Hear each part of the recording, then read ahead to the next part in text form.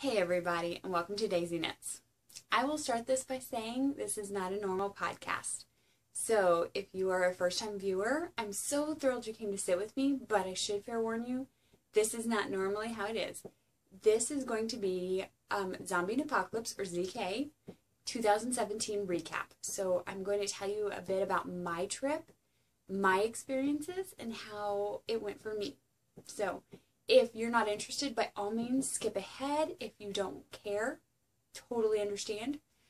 There's going to be a lot of goodie bags and market talk. There's going to be a lot of things shown to you. But I don't want you to feel like this is normal. So, fair warning, not my normal podcast. I'm going to give you a run through of basically almost my last week. So, are y'all ready? Let me get a quick drink real quick. I moved some things around and I stirred some dust up, and I'm trying not to sneeze on everybody. So, sorry. Anyways, I drove up to Rochester, Minnesota on Wednesday. I came in Wednesday, I checked into the hotel, I had some dinner in my room, and then I went off to visit with friends. I had a roommate, and she came in Wednesday evening as well. So I met up with Sarah, and we kind of visited and chatted, and then Thursday morning we got up, and I got to hand out goodie bags on Thursday morning. So I had volunteered to help out at the registration table Thursday, and I was slotted to do that from like 9 to 10. So I was like among the first people, and I was seeing people come in and check in, and it was so exciting. Just to see everybody, all the excitement and people coming in and hugging each other and visiting. And then I saw the goodie bags. And let me tell you, I love goodie bags. I just think they're fun to paw through and see everything. But this is what came in my goodie bag. I think everybody had almost the same thing, but this is what came in. So first off, we have a little bucket bag from Silver Shed. You'll see a theme here. I like purple. So you might notice that as we go through. So I'm hoping that's reading purple up here. A little bitty bucket bag. And I really love just the cinched top that it has. But it's perfect for like a pair of socks. I don't see this necessarily being a huge shawl project. Or, I mean, you're not going to be able to get a whole lot in there. But it's going to be great for a pair of socks. We also had these beautiful little notions pouches in there, and the fabric on the inside, this slays me. It says Silver Shed. Can y'all see that? How cool is that? So notions pouch, and I do believe our goodie bags, these little bags, came from the Silver Shed. I know this one did, obviously. I think this guy did too. I'm trying to keep it all in here. The other big thing that came in our goodie bag was yarn. And there was 3 different dyers. So I got mine from 3 Irish Girls. And we have a beautiful, there we go, royal purple. This has splotches and splatters and speckles of purple and red and teal. And this has the red and the purple and with the main body teal. So I am super thrilled with this. It's a merino nylon blend. These are 50-gram skeins. So I have 645 yards here. I think this might have to become some kind of color shawl. I'm not sure what yet, but I think that this has to grow up to be a shawl to love on me. The other 2 dyers that were selected to do goodie bag yarn was 716 Knits and Brew City. And I saw both of theirs, and theirs were gorgeous as well. I really loved all of them. It's just, that one had purple. I couldn't help it. So, like any goodie bag that I've had so far, lots of coupon codes. We had, like, Kitchen Counter Crafter, Lavender Luna, Leading Man Fiber Arts, myself, Queen City, Janice Thicker Designs, Wandering Wool, Show Me Yarns. These were all as well in our goodie bags. We had a couple of little minis, and check out this mini. I know it's going to crinkle, and I'm sorry, but look how cute that is. Like, that's just adorable. So all of those were in there. We had a little bit of Allure wool wash. It came in there with a little fix-it stitch. I'm trying to look and see. Oh, check out these. We got flashlights. So the theme this year was camping. And can you see on there? They're camping with a little campfire. But we got flashlights, and my lovely roommate knows I have 2 children. So she gave me her flashlight. So I have 2 flashlights for my 2 children. I have not let them use this yet. They're kind of a little grouchy about that. It has the 3 lights here at the bottom as well as the stand-up one. So those will go to the children next.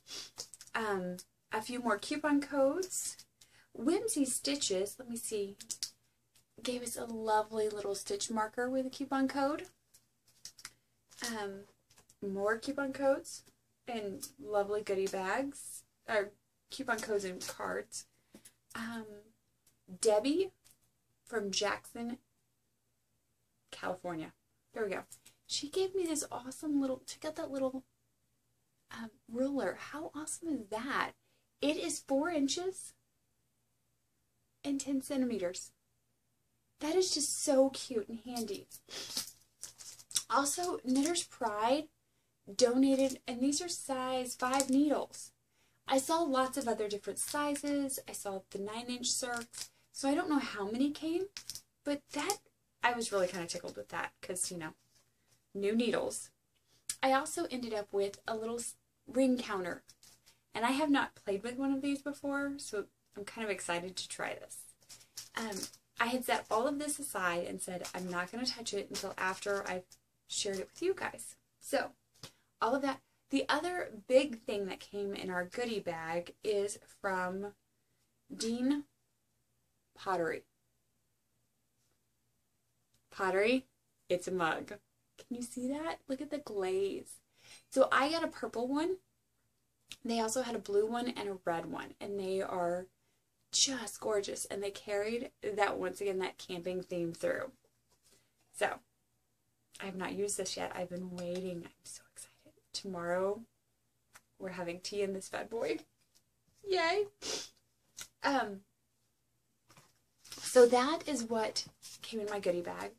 On Thursday morning, I handed out goodie bags.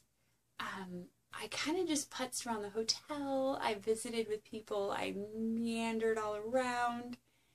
I'm trying to think. Thursday night, they did the opening ceremonies and visited and chatted. They had the pajama party, which I didn't go in my jammies just because I didn't make it back to my hotel and then back, my room and back. So I didn't do that. But they did have a pajama party. They had a photo booth. And I have put my pictures somewhere very special. I'm not sure. It's tucked in one of my bags, but I haven't found it yet. Because I haven't unpacked. As you can tell, I haven't unpacked everything. It's still around here somewhere. So they did the photo booth on Thursday night. Friday morning I got up and I visited with some friends, and I sat and I chatted and I knit. And then Friday afternoon I did my heel class, and I managed to make my 2 more heels that I needed for a class. So it wasn't, I feel like it wasn't the best class, but it was a pretty decent class. I loved having the samples, so that was a really good thing for a class. Friday night, I'm trying to think what happened Friday night. Susan B. Anderson spoke, and once again it was quite lovely. I got to listen to her read a little bit out of Clara Parks's new book that's coming out in September. She has an essay or a chapter in it, so it was really kind of fun to listen to her read a small excerpt out of that. I'm trying to think what else. Oh, I think they did the s'mores that night. I couldn't partake, but I got to watch. They brought out these flower pots, and they had little Bunsen burners in it, so it had flames. And you could go get your s'mores stuff, and you made s'mores right there at the table. It was so cute. Great idea. The ladies were just on it. Megan and Amy were just all over it. It was fabulous. And then Saturday morning happened. Saturday morning was market day. So I had to get up early and go be responsible and adult and I might have come home with a bit more. So let me show you. I'm going to lean over here because I'm going to bring it all closer to me now. So, market day. I was blessed to visit with several different vendors that day. I came home with yarn from Undead Yarn Company, Heidi. So I'm not sure if y'all are going to be able to see it, but it is basically white with black speckles. However, let me see if I can find a really good spot. I know, oh, there's some right here. When the black breaks, Heidi's black breaks with pops of orange. Can you, I'm not sure you're going to be able to see that, but there's little pops of orange in there. And I have no idea what this is going to become yet, because there's a part of me thinking I really need to highlight that orange. But there's a part of me going, it's so pretty. Or I could put it with hot pink. I have no idea. This might sit for just a little bit till I decide the perfect thing for it. But I came home with a skein of that. I also came home with a skein of Marigold Gin. And this is a BFL nylon blend. And I think these are going to grow up to be a pair of socks for my husband. How spectacular are those colors? So we have a lovely pale blue going into the cobalt blue, a charcoal black all the way down to just a light gray. It's gorgeous. I am so thrilled with these. Like I said, these really probably are going to end up being a pair of socks for my husband. As soon as I saw them, I knew that was his socks. And the other thing I came home with is yarn from Susan B. Anderson. Oh, that's not true. I have one more thing. Do you see those? So we have Wood Violet and Grassland. And let's see, these are both worsted weight yarn made in the USA from wool, American sheep. It doesn't tell you what kind of wool it is, it just says wool. And there's 230 yards, not 320. 230 yards in each one. I am thinking I would like to make a color work or two-colored something, mitts and hat maybe. That's kind of my thought right now. Because 230 is, well, that's 460. So I might even be able to get like a decent shawl if I wanted out of that. I don't know yet. But this is a possibility.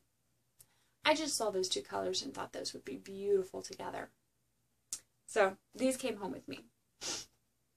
And that's all the yarn that I came home with. Just those four skeins in my goodie bag. The other thing I came home with was another bag.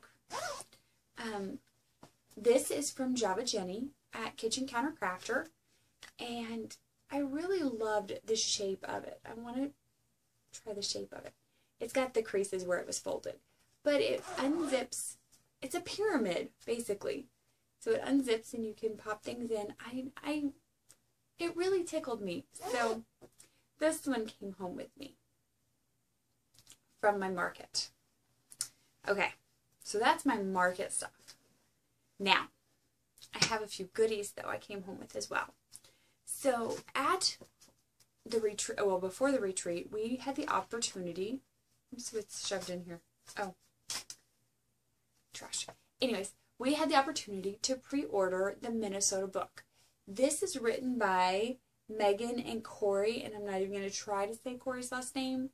They're right down there, because, you know, I'll butcher it. It's Corey. I rocks. I rock knits. I rock knits. Corey. So, they were actually signing books, and so I pre-ordered a book, and they both signed it, and I got to come home with it. And because it was kind of a special, they just launched the book, they had little patches. How cute are those? I don't know what I'm going to do with this yet, but it goes fabulous with my Camp Champ patch. So, I got the Camp Champ patch because I have attended all 5 years of ZK, and I helped out with the goodie table. That's, I don't know, I was just tickled pink. I had patches. I feel like a little Girl Scout, and I need like a special bag so I could put all my patches on. I don't know why. That's what I'm going on in my brain. It might happen. We'll see. One of the other things that did happen was lots of stitch marker swap. So the bag was a gift. I was blessed with the bag. I want to say Chocolate Mama. I might have her name wrong. I see her beautiful face in my brain. And I know that you can't see her face in my brain, but I see her face. I want to say Chocolate Mama. She gave us this beautiful bag, and so I started collecting my stitch markers in here. But this bag also has stitch markers. So I came home with a bunch of new stitch markers. And some of these were just too much fun. These ladies went all out. I mean, they're all beautiful, but look at this. It's wooden. Like, that's mind-blowing. And then this sweet lady took the logo. And it's kind of like a shrinky-dink of the logo for this year, because every year they do a different one. Stacy. Oh my goodness. Stacy. Look at that. She made a needle felted rose. Come on. Come on. Amazing. Oh, and I'm so excited. And this is a new to me place, but I have a new stitch marker from them. Can you see my little grilled cheese sandwich? How adorable is that? It makes me happy. So, the stitch marker swap kind of happened a little bit every day. I had stitch markers and I shared with lots of people, and lots of people shared stitch markers with me. So this happened pretty much every day. The majority of them happened, I want to say, Thursday night, but some stitch marker swapping happened all week. So that is one of the things I was blessed with. Also, one of the sweet ladies that I love her dear face for, and she is my gaming guru. I bow to her. She blessed me with some coffee. And while I don't drink coffee, my husband does, and she remembered, and so she gave us some coffee. I have not let him have this yet because I told him he can't have it until I record because I'll forget. I know I'll forget, but you can't smell this. I'll let you pretend smell.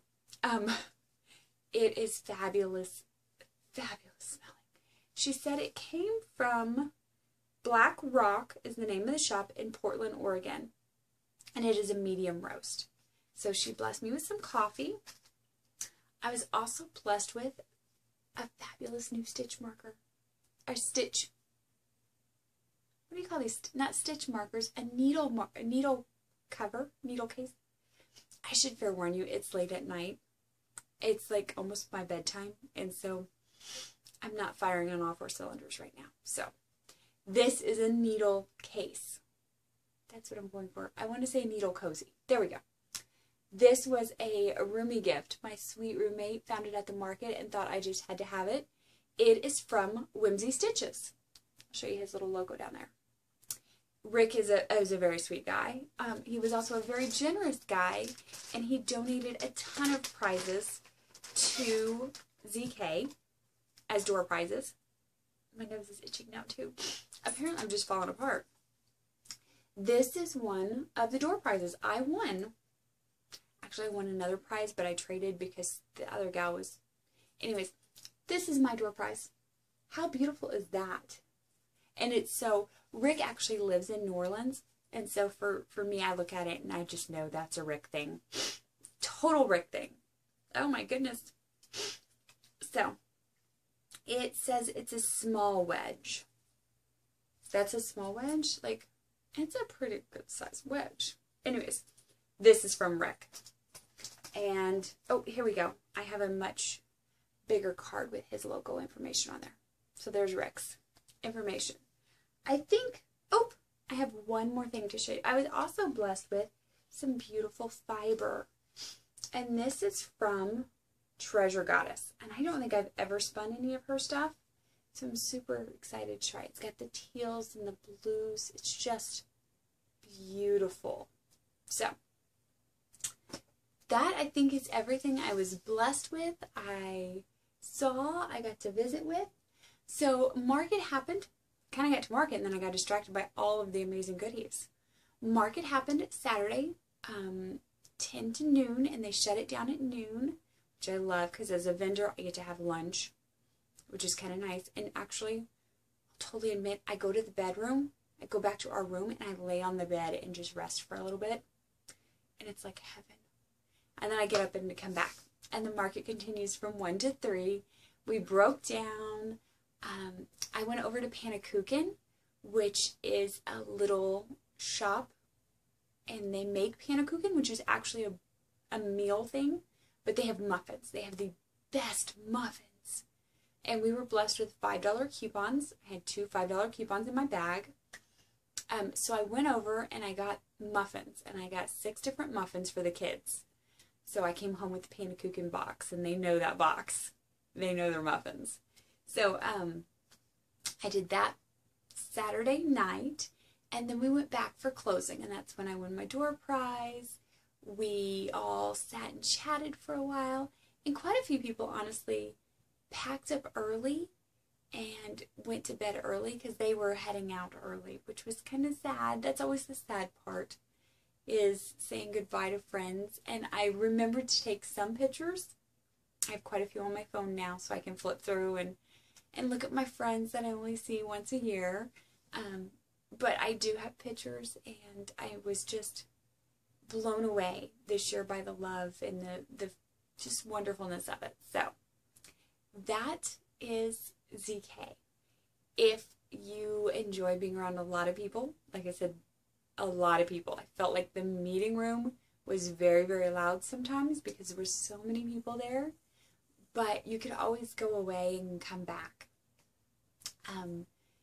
If you're interested in that kind of retreat, I think it's a fabulous one you should check out. If you're not, totally understand.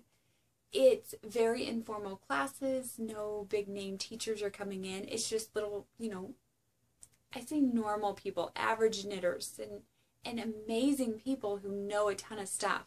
But you're not going to find, the amazing, big name teachers coming in to teach. It's more casual, more laid back, more relaxed. So I love it because it is so relaxed and everybody's just friendly and we sit and chat. So if that's a retreat you're interested in, you might put it on your calendar for next year. If not, there's plenty more to go around. So I should also tell you, I've been playing with these beads this whole podcast. I was on Team Red. They had a knit along and I loved the knit along. It was so much fun. But I was on Team Red and we were kind of more a laid back casual team compared to one of the other teams. There was red, blue, and purple. We were kind of in the middle, super casual. But one of our teammates actually bought little, I don't even know what this is called, a keychain, keyring. She bought a whole bunch of these with the purpose of sharing. And then one of the other teammates came with beads. And I felt a little silly because I was like, I feel like I should flash her my yarn or something to earn my Mardi Gras beads. But we didn't. There was no flashing, as far as I know. There was no flashing on my part, I should say. But I have Team Red merchandise. And it was a lot of fun. So I believe I have talked your ear off enough now about ZK and kind of given you a brief rundown and flashed you all of my goodies. I should probably stop now. I will chat at you later. I hope that you've had a great week, and I really do hope that you enjoyed at least a little bit of my crazy flashing. So, I will chat at you later. See ya!